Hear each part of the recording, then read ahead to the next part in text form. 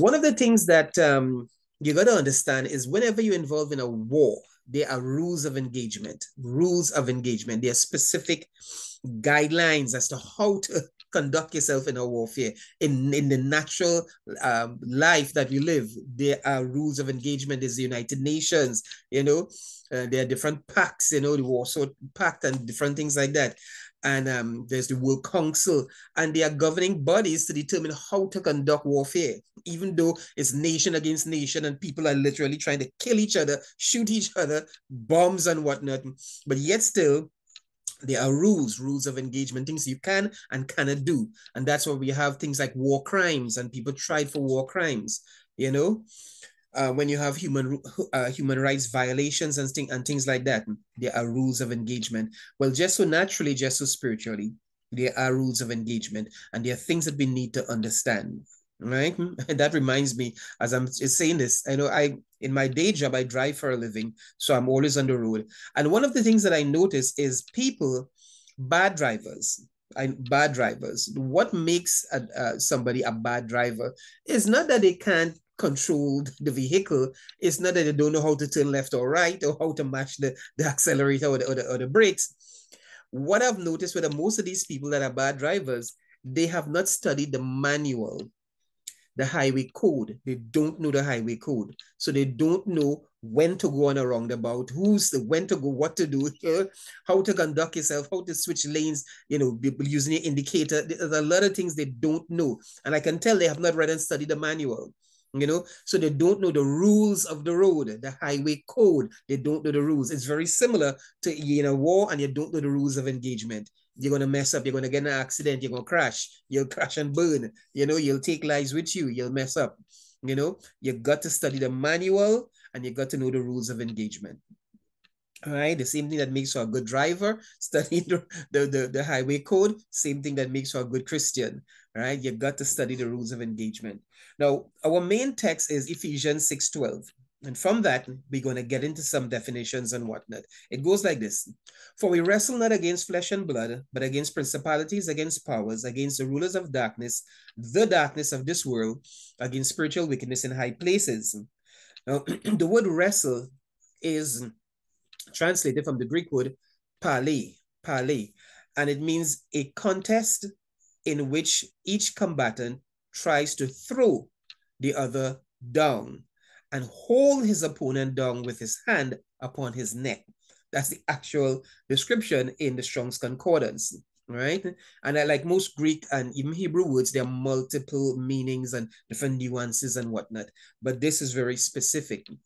And so when I began to look at this definition, I realized, the Spirit of God began to impress upon me, why did God use the word wrestle?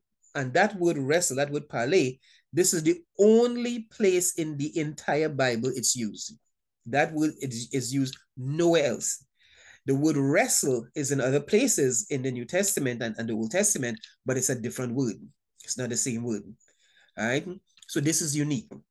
So this type of wrestling is only for this particular concept, wrestling with the enemy, wrestling with the devil and demons and fallen angels. That's how this is applied. This concept is applied. And I think it's very specific. And because the meaning of the word wrestle, what is wrestling? There are different types of combat sports. There's boxing, there's martial arts, there's even mixed martial arts these days, big thing. There's all sorts of, there's kung fu, there's ninjutsu, there's aikido, there's taekwondo, many different martial arts and different types of combat contact sports and so forth. Wrestling is unique in that when you look at all the other types of combat sports and martial arts, they're all about striking and hitting the enemy, using your fists and the palms of your hands and your feet, your knees and stuff like that. Wrestling is different.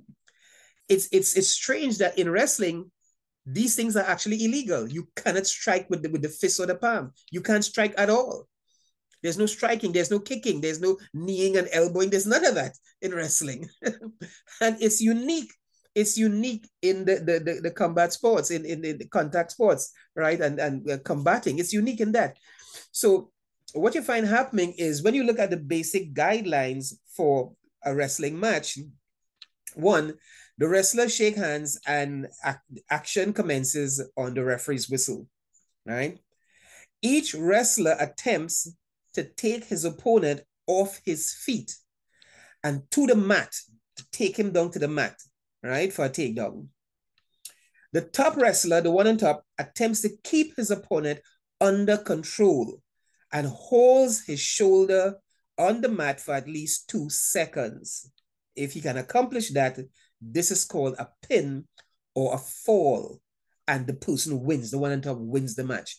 So the purpose of a wrestling match, how you win it, is you take your opponent off their feet, put their back to the mat, and you keep them pinned down. You dominate them. You take control of them, and you keep them down.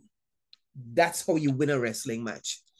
And I thought it really, really unique and interesting, you know, and even intriguing that that is the word that God used to illustrate our combat, our contest, our battle, our warfare with the devil. He used wrestling. Not boxing, not martial arts, not kung fu, not ninjutsu. He used wrestling. So how you win a wrestling contest is by keeping your opponent down and subjugating them, dominating them, controlling them, and keeping them pinned down. Do you begin to see it? That's what the devil is trying to do to us, and that's what we have to do to him.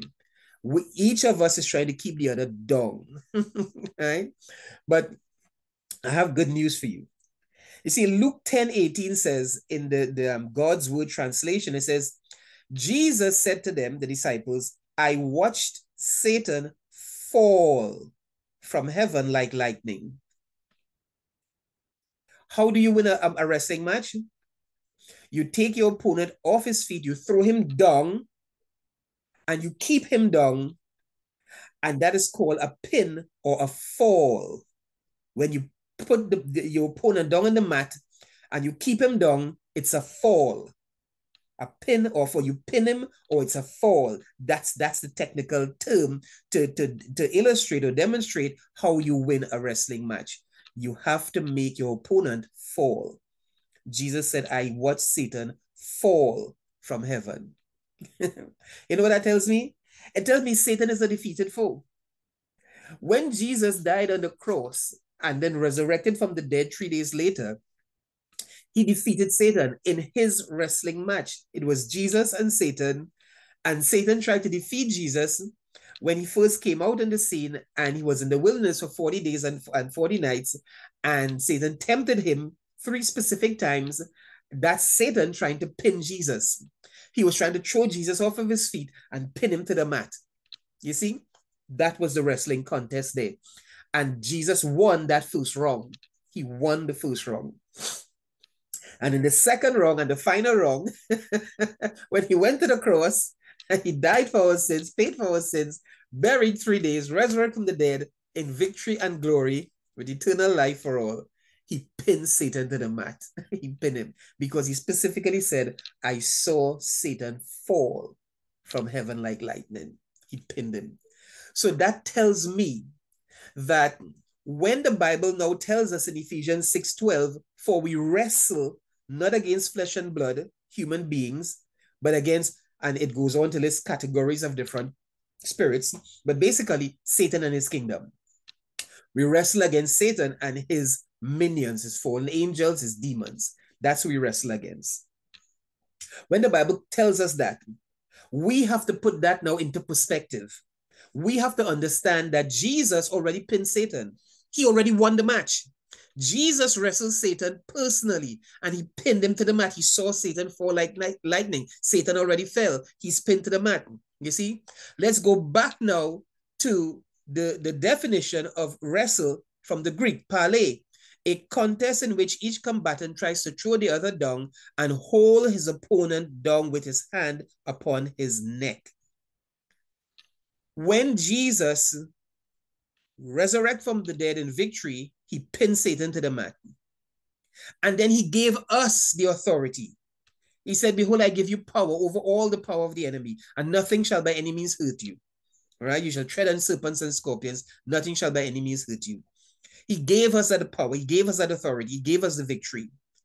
So the reality of the situation right now, the reality of the contest, the fight, the struggle, the wrestling match with Christians and Satan, with you and I and the devil, the reality is he is already defeated. He's pinned to the mat, and our hand is upon his neck, keeping him there. That is our position. That is the reality of our situation with Satan. We have won. Jesus already won. He is fallen. Satan is fallen. He's pinned to the mat, and we have our hand upon him. Jesus gave us that victory. He put us in that position when he resurrected from the dead. When you receive Jesus as your Savior and Lord, he tags you is what he does. He just tags you. He's in the ring, and his hand is upon Satan's neck, and he tags you, come, come, come. But he keeps one hand on his neck, and he tags you with the other hand, and you come in, and you put your hand on Satan's neck, and he never moves from there. He never moves from the mat. He's pinned, and Jesus just tags you in. When you get born again, you're tagged into that wrestling match. You see? And that is the reality of the situation. So how is it you say that, if that's the reality, how do we have all this fight and this struggle? Why the health problems and the financial problems and the relationship problems, and why all of this? See, the devil's only weapon, as I shared with you last week, is your ignorance. You don't realize the situation. You don't know. You don't know that he is a defeated foe. Your hand is upon his neck. He's already pinned to the mat, and you have the victory. You don't know that. Christians don't know that. So he now deceives like a roaring lion. He roars, roar. You understand? And he makes a big fuss. And when you hear the roar now, you move your hands up and you throw your hands up and you say, oh my God, he's roaring. And you move your hand from his neck. And you let him up, so that he can now continue to deceive you because of your ignorance. You don't know. You didn't realize he was already a defeated foe. Your hand was on his neck. He was pinned to the mat. He couldn't move. He couldn't do anything. But he roared. He just made a loud noise. That's all he did. As a roaring lion. As a roaring lion. He just made a loud noise, roared, you got scared, move your hand from off his neck, and let him stand upon his feet. Now that he's standing upon his feet now, he can actually go out now and try to deceive you further. He still can't do you anything, because remember, rules of engagement. He can't hit you. You're wrestling. You're not boxing. It's not Chinese Kung Fu. It's not Ninjutsu. It's not Taekwondo. He can't hit you. It's a wrestling contest. To win, he has to put you down on the mat. He has to put you flat on your back and do the same thing. Keep his hand upon your neck. That's how you win a wrestling contest. He can't hit you. Do you understand? So he's now trying to get you off of your feet. Why do you think the Bible says over and over and over and over and over, stand therefore? Stand fast, stand in the liberty, stand in faith, stand. Right through the Bible says stand. Why do you think it says stand? Because you're in a wrestling contest. And once you are standing, you're winning. Once you are standing in a wrestling match, you are winning. You're not losing. You can't lose. The only way to lose a wrestling match is when you get on your back. You have to fall on your back. That's why the Bible says throughout the narrative, stand. Even Ephesians, it said, stand therefore with the whole armor of God, having done all. Guess what you have to do? When you're done all, guess what you have to do? Stand. All you got to do is stand. We don't know that. Many of us don't know that. Christians don't know that. So our ignorance defeats us. The devil roars. And he messes with your finances. And all he's doing is roaring. He roars and he messes with your health. He tries to steal your health. He's just roaring. The reality is, by Jesus' stripes, we are healed. That's the truth. So it doesn't matter what sickness the devil tries to put on you, he's just roaring. It's a roar. It's an illusion. Yes, it might be a fact. You might be sick in the body. There may be health concerns. You may be feeling pain, discomfort. It may be a fact, but it's not the truth. The truth is you are healed by Jesus's wounds. You are healed. That's the truth. So even when he tries to put sickness on you, understand, you got to keep standing. How? In faith. Stand in faith. Stand in the liberty that Christ has made you free. Right? Don't be yoked again in the yoke of bondage. Do you understand? You got to stand. Stand in faith. Trust God. Believe God. Stand in the confidence that, hey, the devil is a defeated foe, because he is. Jesus said, I beheld Satan like lightning fall. He got pinned. When Jesus resurrected from the dead, he got pinned. Let's press on. Pale, that word is translated wrestle, is from the root word palo. It means to vibrate. Palo means to vibrate. So I'm looking at this and I'm wondering, what is God trying to say here to us? He's saying, this is how you actually win the wrestling contest. This is how you stand. How do you stand? Pale, from palo, to vibrate. This teaches us how to wrestle. We wrestle with our words. You see, sound is a type of energy made by vibrations. Pale is from palo, which means to vibrate.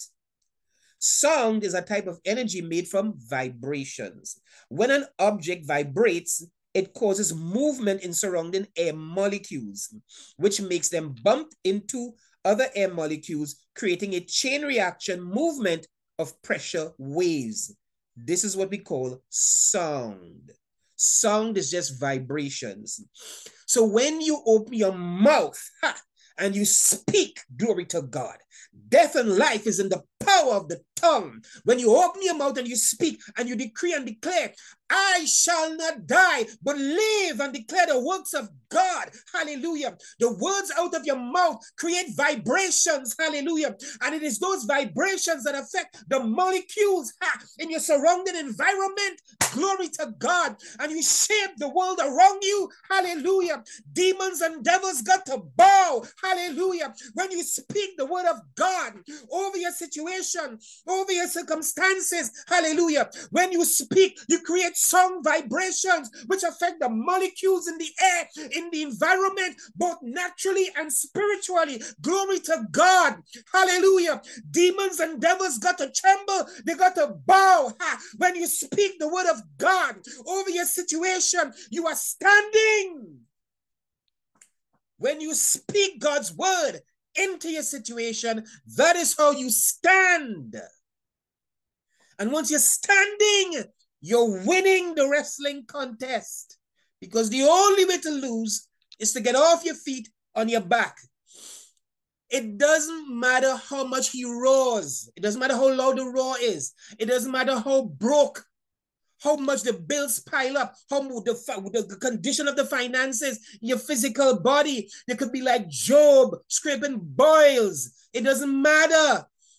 All those things doesn't mean that you have lost, because it's a wrestling contest. The only time you lose is when you are flat on your back, pinned to the ground. Therefore, stand. Doesn't matter what the situation looks like. It's a fact. It might be a fact, but it's not the truth. Even if you're struggling financially, the Bible says you are blessed and highly favored of God. That's the truth. Even if you're struggling to pay your bills this month, the Bible says that God has made you rich. Jesus made himself poor so that we might become rich. Glory to God. The Bible says God will supply all your needs according to his riches and glory by Christ Jesus. There's so many wonderful scriptures that confirm, hallelujah, that we are financially taken care of. It doesn't matter how the situation looks. Never be moved by facts. Be moved by the truth. The word of God is truth. Your situation is a fact.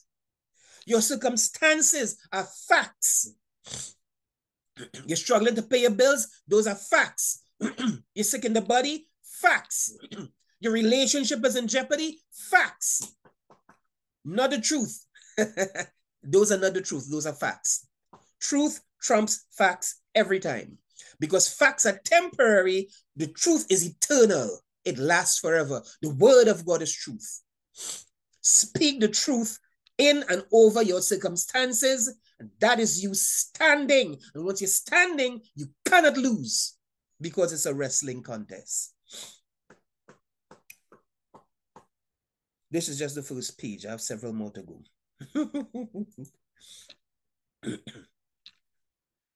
Colossians 2:15 says, and having spoiled principalities and powers, he made a show of them openly, triumphing over them in it. Of course, this is Jesus Christ, confirming what I was just sharing with you. The Net Bible says, the same verse, it says it like this, disarming the rulers and authorities. He has made a public disgrace of them, triumphing over them by the cross. It explains things a little clearer. This just confirms that what he said, he beheld Satan like lightning fall from heaven, pinned to the mat. Glory to God, pinned to the earth. Luke 10:19, look, I have given you authority over all the power of the enemy, and you can walk among snakes and scorpions, crush them, nothing will injure you. Bless God. I was just telling you about standing fast. Let's look at some scriptures. Ephesians 6:13 and 14. Wherefore take unto you the whole armor of God, that you may be able to withstand in the evil day, and having done all to stand. Stand therefore. And then he goes into the armor. We look at that armor at another time. Right now, I just want to focus on standing. Galatians 5:1. Stand fast, therefore, in the liberty which Christ has made us free, and do not be entangled again with the yoke of bondage. In order to stand in victory, you have to stand in liberty. That means don't give in to the spirit of the law, bondage. I don't want to say this here. This is so important. A lot of Christians, I realize, don't understand the difference between law and the law. Right? Law and the law. Yes, we have laws that we have to keep, even as Christians, born again, believers in Christ, New Testament, grace, the covenant of grace, dispensation of grace. Of course, there are laws. Of course, there are rules and principles that we have to abide by. The whole New Testament is replete with laws, rules, principles, regulations that we have. Of course, we have to keep laws, keep the word of God, the instructions of God. Of course, we do. When we Bible teachers and preachers, when we talk about the law and not keeping the law, we are speaking about the Mosaic covenant. Please understand that. God deals with covenants. There are 7 major biblical covenants, all right? Named after the mediator of each covenant. The Adamic covenant, Adam. The Noahic covenant, Noah. The Abrahamic covenant, Abraham. The Davidic covenant, David. Right? The Jesuit covenant 1 and 2. Right? The Mosaic covenant, Moses. Right? The Jesuit covenant, Jesus Christ, of course. We are under the 6th covenant right now, the covenant of grace, the new covenant. All right? There's one more to come in the future, the kingdom covenant that will be enforced during his 1,000-year millennial reign. All right? So there are major covenants, and God doesn't deal with the human race unless he deals with us through a covenant. A covenant means there are specific, again, rules of engagement. That's literally what the covenant is all about. Specific guidelines and regulations, how God is going to respond and react to us, right? And how we ought to respond and react to God, right? There are rules of engagement. That's what a covenant basically is, right? So God deals with us through covenant. So when we talk about the law and we're not under the law, we're speaking about the old covenant, which is done away with, the Mosaic covenant, the covenant that God made with Israel through Moses. That covenant is done, no longer in force at all. We are under a new and different covenant. Hebrews calls it a new and better covenant based upon better promises. Glory to God. And this is what the scripture verse is saying here, right? Galatians, stand fast, therefore, in the liberty by which Christ has made us free. Free from what? Free from the old covenant. Free from the Moses law. We are free from that, right? Free to do what? Sin? No, of course not. Free to be holy, free to be righteous, free to live in love and purity. Understand something, people. The standard of holiness under the new covenant is a higher standard than the old covenant. Apparently, Christians don't understand that. They think when we say we're not under law, it gives us a license to sin. That is utter bilge tripe nonsense, rubbish, and garbage. The principles, the guidelines, the rules, the regulations under the new covenant are stricter than under the old. One simple example, under the old covenant, it says, thou shalt not commit adultery. Don't commit adultery, right? So a man married to a woman, don't go out and have relations with another woman. Don't commit adultery. And once he did that, he was keeping the law. That's fine. Once he didn't go out, step out on his wife, okay, and have relations with another woman, he was keeping the law. You get it? Here's what, that's what the Old Testament says, Moses' law, don't commit adultery. Here's what the New Testament says. Husbands, love your wives as Christ loved the church. Which rule is harder to keep? Just don't step out on your wife, or love her like Christ loved the church? Which is harder? Which is more of a higher standard, a higher moral fiber? Which one? A man who doesn't commit adultery just doesn't commit adultery. That doesn't mean he likes his wife or loves his wife. He could be a fool at the home. He could be a terrible person. He could be abusing his wife in the house, just not committing adultery. He could be a terrible father, a terrible husband, but he's not committing adultery. But when the Bible says, hey, man, love your wife like Christ loved the church. How did Christ love the church? He literally died. He gave his life so that his church, his bride, his wife might live. That's how husbands ought to love their wives under the new covenant. Which one is a higher moral standard? Don't be deceived. We are not under the old, we are under the new. It's a better covenant based upon better promises, and it's a higher standard of living. So don't spout ignorance. Please, stop it. Having said that, the Bible does speak about liberty in Christ under the new covenant. Liberty under the new covenant. We are not hemmed in by a lot of specific rules and laws and regulations as the old covenant believers had. Slaying a lamb, going to a particular feast in a particular place at a particular time, right? You can't wear a garment with two different fibers, cotton and wool. You couldn't do that. There's so many restrictions under the old covenant. We don't have those restrictions under the new covenant. Okay, there was clean animals and unclean. You couldn't eat certain meat, swine, for instance, shrimp, lobster. You couldn't eat those things under the old. Under the new, it says, hey, bless it. It's sanctified by the word of God and prayer, and all creatures are good to eat. Everything is good to eat. You see what I'm saying? So there's a certain amount of liberty under the new covenant that we did not have under the old. But when it comes to morality, right and wrong, and the standard of holiness, the new covenant is a higher standard, absolutely. So don't be deceived. Back to the point.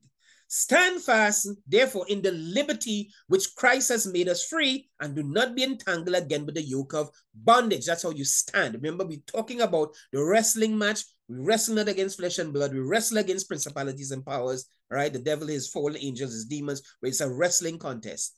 How do we win? How do we stand? How do we win? We stand. How do we stand? We speak the word of God. We speak the word of God in faith. We stand in faith. 2 Corinthians 1:24, by faith you stand.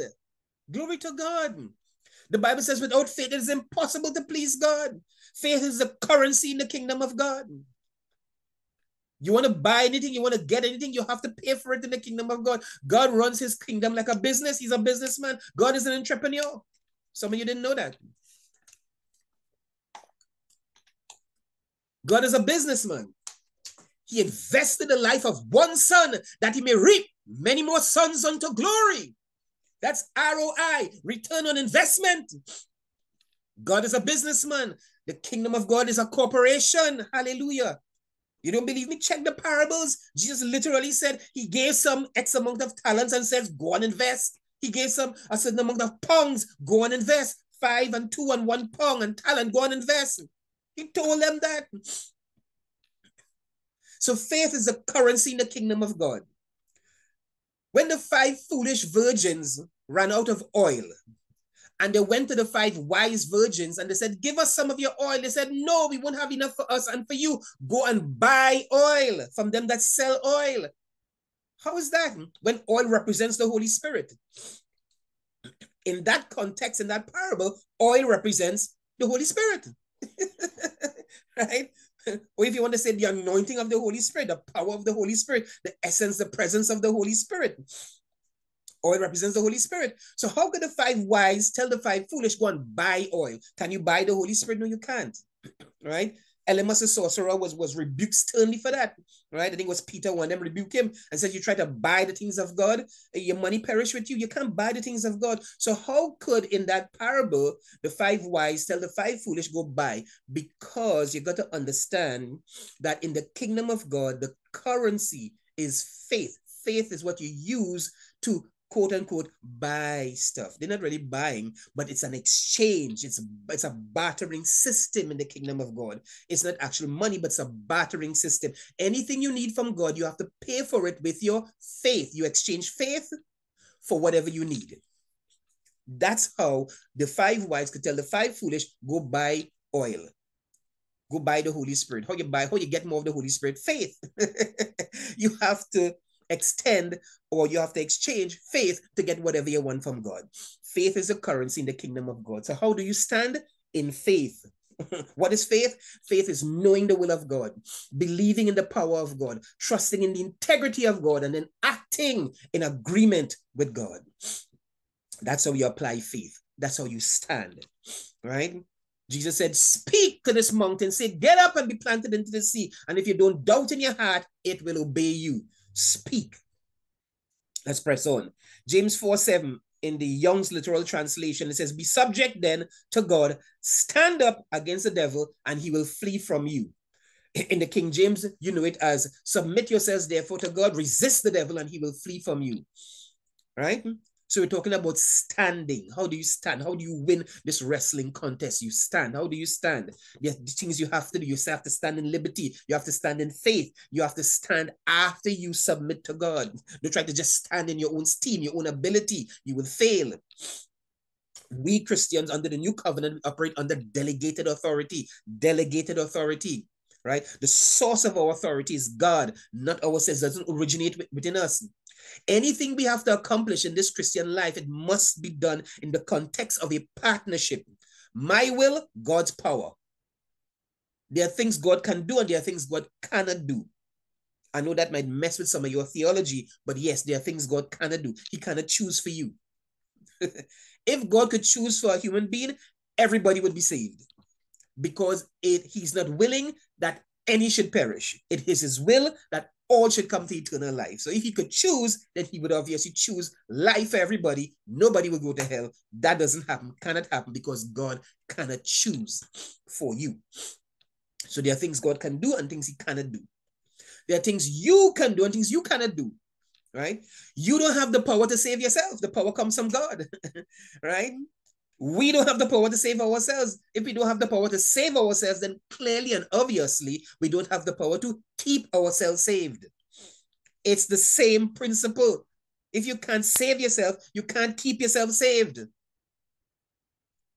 Right? So that's how we operate in tandem with the Holy Spirit, in tandem with God. We choose to do the right thing, and then we trust him for the power to accomplish it. That is how we live this Christian life. That is how we do everything in tandem with the Holy Spirit. That's why we are sealed with the Holy Spirit of promise. He's on the inside of us, linked, merged, connected, fused with our own human spirit to make one spirit, both human and divine at the same time. Glory to God. So we choose our act of our will, but the power comes from God. And that's how we get things done. That's how you stand. You decide, he gives the power. You choose, he releases the power. and you get things done, you stand. Right? So we are understanding the rules of engagement is what we're doing here. Stand fast. How do you stand fast? That's how you stand fast. Right? You speak the word of God over your situation, in your circumstances. You speak, you release, you decree and declare the truth over the facts. Right? You stand in liberty.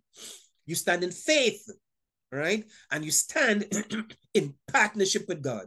Excuse me. You stand in partnership with the Holy Spirit. Bless God. Let's press on.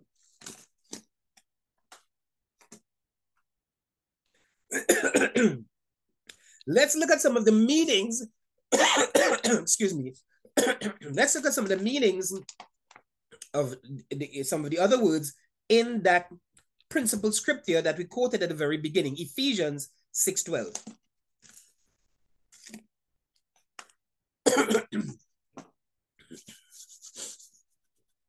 For we wrestle not against flesh and blood. That just means human beings. Flesh and blood, human beings. But against principalities and powers. Principalities, what does that mean? Arche.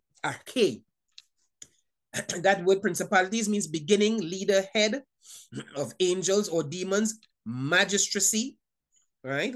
And a magistracy, that is the office of a magistrate. What is a magistrate? A lay judge who administers the law. A lay judge who administers the law, right?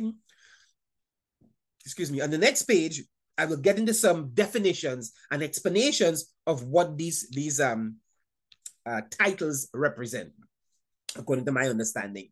So right now, I just run through the Strong's Concordance definitions for you, and then I'll give you my own understanding of it after. Powers, exousia, authority over mankind, authority to manage domestic affairs. The rulers, cosmocrator, it means Lord of the world, Prince of this age, it also means the devil and his demons. The darkness, skotos, darkened eyesight or blindness. Metaphorically, it means ignorance of divine things and human duties, and the accompanying ungodliness and immorality, right? That's what it means. The world, this world, to Eon. Again, I don't speak Hebrew or Greek, right? So I might be butchering some of these words. Forgive me, right? It means this present age, this dispensation. Spiritual is pneumatikos. It means belonging to a spirit or being higher than man but inferior to God. So a spiritual being that is higher than man is above human, but lesser than God, right? So right in the middle there, you have the realm of the angels and demons. Wickedness is poneria. It means depravity, evil purposes, and desires. And high places, Eperanios, it means the heavenly regions, all right? Heavenly regions. So here it is now. I'm actually going to give you my understanding. Principalities is high-ranking fallen angels. We're talking about Satan and his kingdom, right? So we're trying to understand the rules of engagement. So we're trying to break down and define who it is we're actually fighting, who we are wrestling against, right?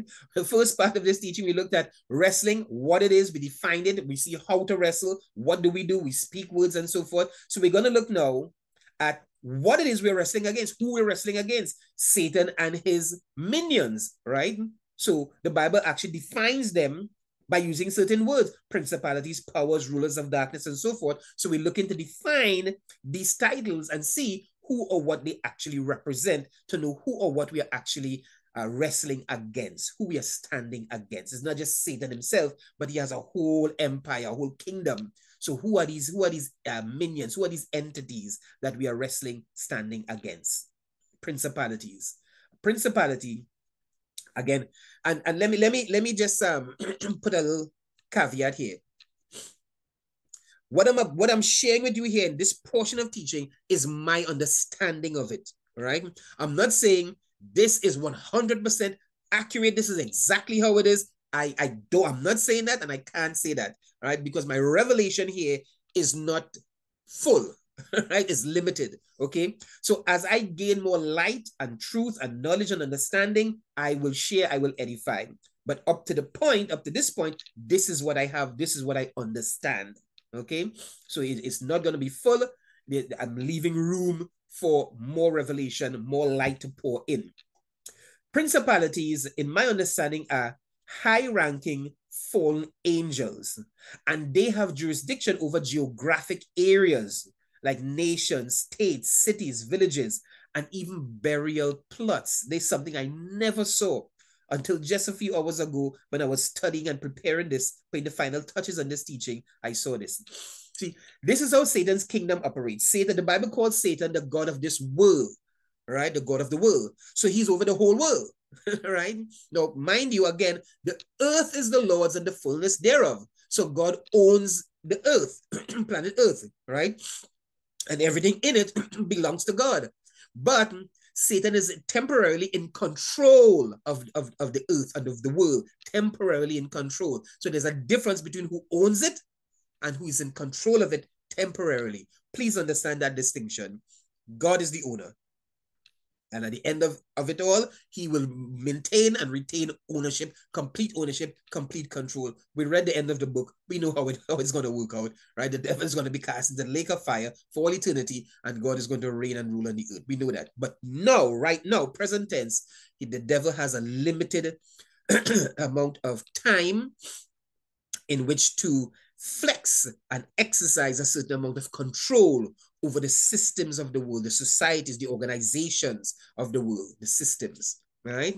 So within that context, his fallen angels that rebel with him, okay, they have his kingdom has a hierarchy, and different entities, be it fallen angels or demonic spirits, they have certain areas of jurisdiction, areas of authority, areas of control. And this is how I understand it.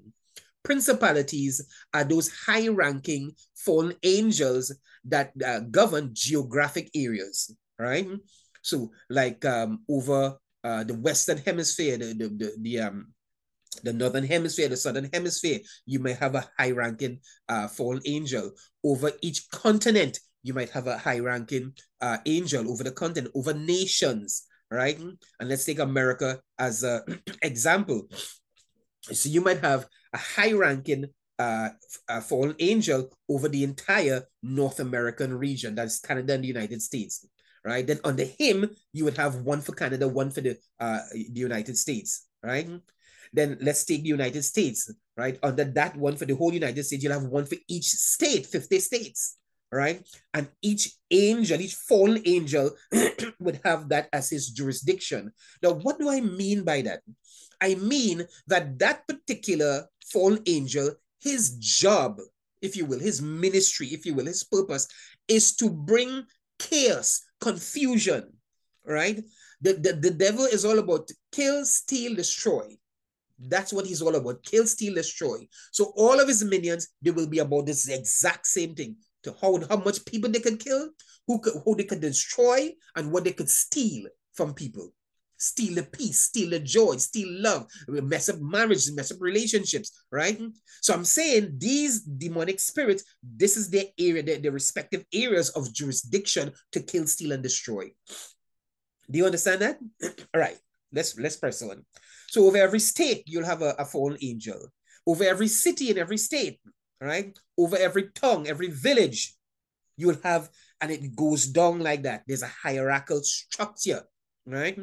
And what I saw today that I never saw before, since we're talking about geographic areas, jurisdiction over geographic areas, I even saw that there are specific fallen angels, right? That might be over even a burial plot. Think about it. It's a plot of land. It's a geographic area, a plot of land. You see? And they would be, because you see, I was involved in the occult years ago before I became a Christian, obviously, right? And so I learned certain things and I was privy to certain information. And one of the things that people do who are involved in the occult, right? They go into the cemeteries and they invoke demonic spirits. They go into the cemeteries, you see, because these areas are highly charged with evil spirits and demonic entities. So I saw this here, but I never saw this before, that they will be over specific burial plots and just there to kill, steal, and destroy, right? To work their depraved, evil, whatever it is they do, they will be doing that, okay? So powers will be over people. Principalities will be over geographic areas. Powers will be over people. So people would be governments, organizations, families, and individuals. You see, just as how each human being that is born has a particular guardian angel that God assigns to that person, I believe that the devil has a demonic spirit specifically assigned to that person as well. You see, and just how we see it in the movies and the cartoons, you have the angel on this side and the devil on this side, right? Of course, it wouldn't be like exactly like that, but similarly, you have a guardian angel and you have a demonic spirit from the devil, right? And depending on who is going to be able to do what in your life, it depends on your will, your choice. When we make good, godly decisions, we empower our guardian angel to do his job better. When we make bad decisions and we give in to the flesh and to the devil, obviously we are going to empower or give liberty to that demonic spirit to do the bad things that he wants to do. So our will, our choice, that's the part God cannot do for us. We have to choose, right? But I'm just trying to show you how the Satan's kingdom is structured here right now, right? He just looks at what God does and just imitates. That's all Satan does. He's an imitator, an imposter. He's not a creator. He cannot create anything. So exactly how God has his kingdom organized, Satan tries to organize his kingdom exactly the same way, right? The rulers of the darkness of this world, those specifically in charge of demonic propaganda, deception, manipulation, disinformation, right? Under this heading, you would find spirits of religion and false doctrine. You see? So in other words, Satan has a whole contingent of evil spirits, and their one job, their one purpose is to blind the minds of men, blind the minds and the hearts of human beings so that they cannot see the light of the gospel of Jesus Christ. Why is it you have been telling some of your family members and loved ones about Jesus for decades and they just can't see it? Some of them, they consider themselves atheists or agnostics or whatever. Right? Some of them involved in false religion. Not religion. There's no false religion. Religion, because Christianity is not a religion. Right? Some of them involved in religion, and they just can't seem to see it. No matter what you say or do. That's the work of these rulers of the darkness of this world. Right? Remember, if we go back now to our definitions here, rulers, right? The devil and his demons. Darkness is metaphorically ignorance of divine things and human duties and the accompanying ungodliness and immorality. That's what darkness is. You see it? Darkened eyesight or blindness. You see it? Right. So come back here now, the rulers of the darkness of this world, that's what they're doing. They're blinding the eyes of people, and they're causing disinformation. They're causing, spirits of religion, false doctrine, right? Spiritual wickedness in high places. These are wicked spirits in heavenly regions, right? A fallen angel over every galaxy, every planet, and every astronomical event. Again, never saw this before until today when I was going through this and I was breaking this down and trying to figure out, what these things are, what they're doing. Excuse me. Spiritual, belonging to a spirit or being higher than man but inferior to God. That's an angel, right? Wickedness, depravity, evil purposes and desires. High places, Iporanios, the heavenly regions, right? That's the meaning in the Greek. So come back here now. Spiritual wickedness in high places are actual wicked spirits. Again, high-ranking fallen angels that Satan has put in charge over heavenly regions. What is a heavenly region? A fallen angel over every galaxy, planet, and astronomical event. Now, the Bible talks about 3 different heavens, right? 3 different heavens. Heavens 1, 2, and 3. And let me just break this down for you quickly.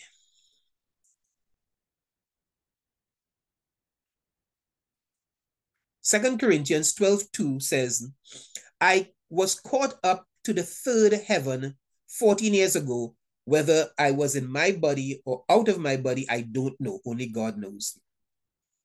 So right here, Paul is talking about the third heaven. Psalm 115:16 in the, I think this is the International Standard Version. It says, the highest heavens belong to the Lord, but he gave the earth to human beings.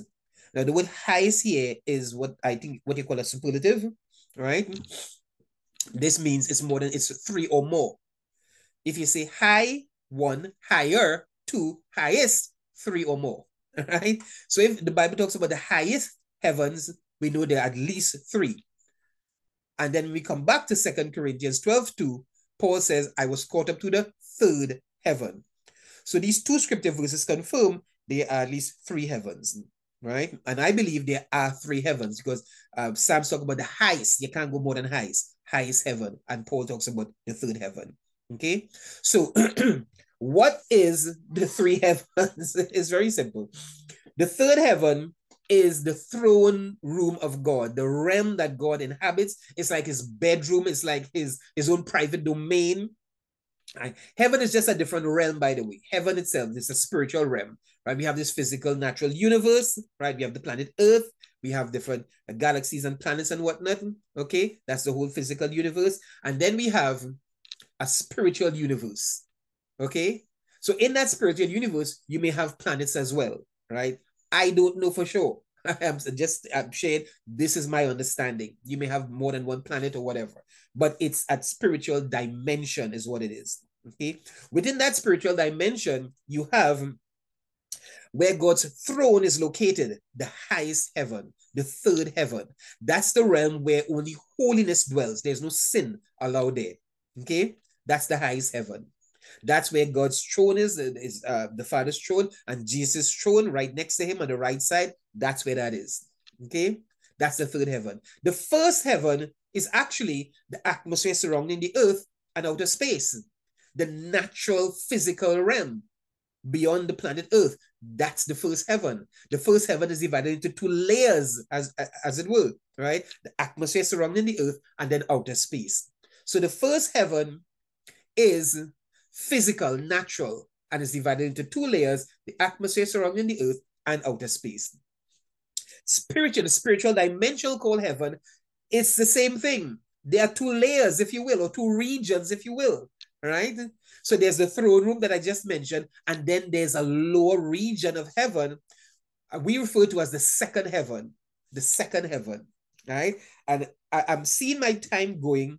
So this teaching we'd have to pick this back up next week, but I'll just conclude this part of the teaching so I won't just leave you hanging, right? But we'll pick this up next week because there's a whole lot to unpack here, right? So I'll just conclude this part and then we'll pick this back up next week. Three heavens: highest heaven, third heaven, God's throne room. First heaven, the physical realm, the physical natural realm, divided into two layers: the immediate atmosphere around the earth, where you have the stratosphere and the mesosphere and that kind of thing, right? And then you have outer space, right? Where you have the galaxies and the planets and whatnot. That is the first heaven, two layers. Spiritual heaven also has two layers, the second and third heaven. The second heaven, that is a realm in which Satan still has access to. The Bible describes him as the prince of the power of the air, right? It also talks about in the book of Daniel, right here, Daniel 10:13. But for 21 days, the spirit prince of the kingdom of Persia blocked my way. Gabriel, the archangel, is speaking. And he says, for 21 days, the spirit prince, that is the fallen angel over the kingdom of Persia, blocked my way. Then Michael, one of the archangels, came to help me, and I left him there with the spirit prince of the kingdom of Persia. Another translation actually says the angel prince of the kingdom of Persia. Daniel 10:20 says, he replied, do you know why I have come? Gabriel is talking to Daniel. He says, do you know why I've come? Soon I must return to fight against the spirit prince of the kingdom of Persia. And after that, the spirit prince of the kingdom of Greece will come. So Gabriel is an archangel. He's a holy angel in the service of God. And he's talking about fighting against the prince of Persia and the prince of Greece. See, this now ties in to what I was just showing you here. Principalities over geographic areas like nations, states, cities, villages, and so forth. The prince of Persia that Gabriel is talking about is a high-ranking fallen angel, a principality. That's his rank. He's a principality over the nation of Persia, which is today either Iran or Iraq. I can never remember which one. I think it's Iraq, right? And then, of course, you mentioned the prince of Greece or Grecia, right? Which would not be correspond to the literal nation of Greece that we know today, would be a bigger area, right? But the point is, Gabriel, the archangel, is talking to Daniel, and he's explaining to him that since Daniel started fasting 21 days, Gabriel, was released from heaven. That is the third heaven, right? Where the throne room of God is. He was released from heaven to bring the message to Daniel, but he couldn't reach Daniel for 21 days. Why? He was stopped. In other words, when Gabriel left the third heaven, he had to travel through an area before he got to earth. The first heaven, earth. Before he got to earth, he had to travel through a region, and in that region, he had to stop and fight. Why? Because the devil and his fallen angels still control that region. That's the second heaven. When Gabriel left the third heaven, he had to travel through the second heaven to get to Daniel, to get to earth, and he had to stop and fight. If he didn't have to travel through that area, why would he stop the fight? He would just go around it. He couldn't go around it. He had to travel through the second heaven. You see, there are three heavens, 1, 2, 3. And to get from the third heaven to the first heaven, you got to travel through the second heaven. Again, this is my understanding of how things are. I'm not saying I have the fullest of revelation on it, but if you compare scripture with scripture, this makes sense. Okay? So the prince of Persia, all right, is a high-ranking fallen angel called a principality that has control or authority over the kingdom of Persia. Same thing with the kingdom of Greece, right? And again, as I explained to you, these are fallen angels in service of Satan, the devil. So their job will be to pervert, to disrupt, to bring calamity, chaos, kill, steal, and destroy. Okay? So when he saw Gabriel heading to earth, right, to bring this message to Daniel, he stopped him, and they had to do battle up in the heavenlies, right? They had to do battle. And he was kept there for 21 days until Michael, right, the other archangel, came and took over the battle with the prince of Persia and released Gabriel to come and bring the message to Daniel. You see it? So there's war in the heavenlies. War in the heavenlies, right? But basically, there are three heavens: first, second, and third heaven.